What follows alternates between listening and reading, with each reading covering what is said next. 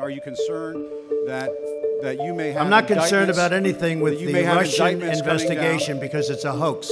We find ourselves in a time when our core values are under attack. Under an administration of extremists, we've seen equality threatened, human rights trampled, and our democracy tested. From a Supreme Court takeover and mass voter suppression, to refugee children torn from parents, to white supremacist violence and unchecked bigotry in government.